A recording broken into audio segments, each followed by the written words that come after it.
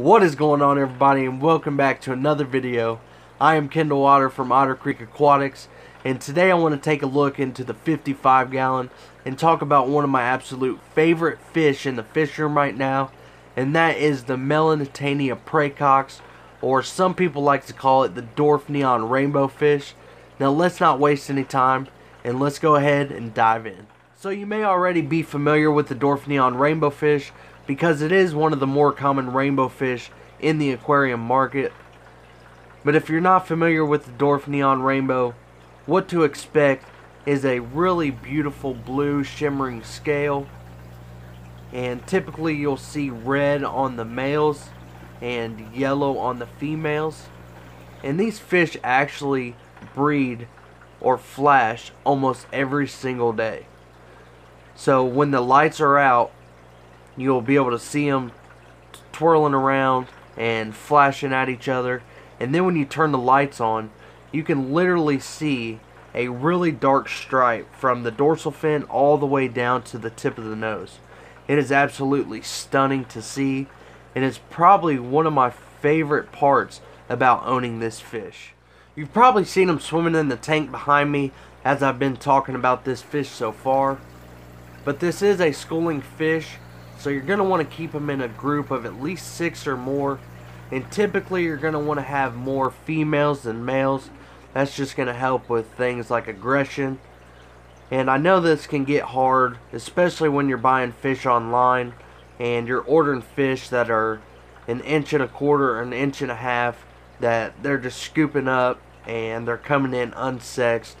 But if you're going to the local fish store and you're actually picking your own fish out, you want to try and strive for this, or at least get an even match. That's just going to help you down the road, and that's just going to spread some tension out throughout the tank.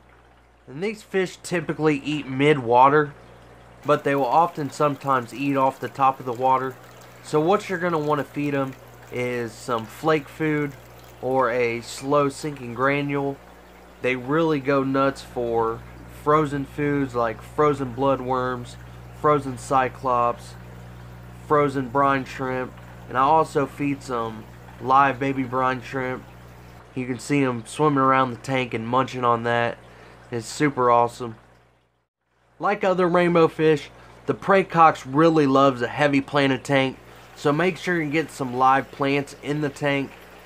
Not only is it going to make the fish feel more comfortable, but it's also going to be able to help clean that water, because they really do love clean water. So make sure you're keeping up on your water changes, and if possible you can even throw a power head in, because they do love swimming against the current. And if you're able to do all these things, it's just going to make owning this fish and actually watching it swim in your tank so much more enjoyable.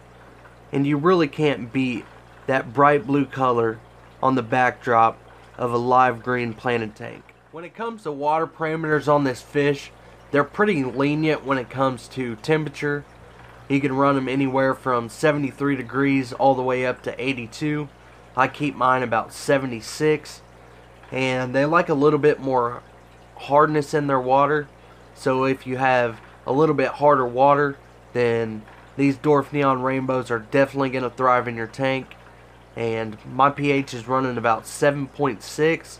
And like I said, I'm getting non-stop spawning, non-stop flashing out of these guys every time the lights come on. They got the stripe down the back, and they're just going nuts, flashing at each other. So make sure you keep them at a good temperature and add a little bit of hardness, and you're definitely going to get a thriving fish.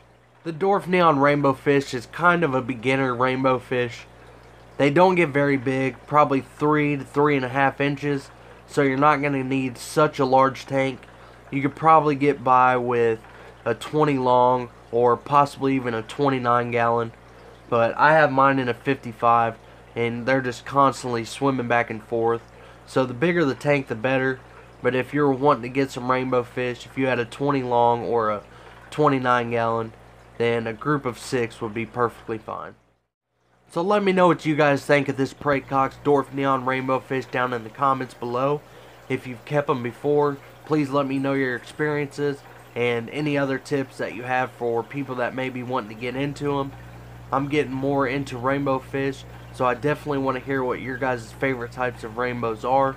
I'm definitely weighing my options, and I want to hear from you guys. But that's all I have for this video. Keep following your dreams and keep on tanking.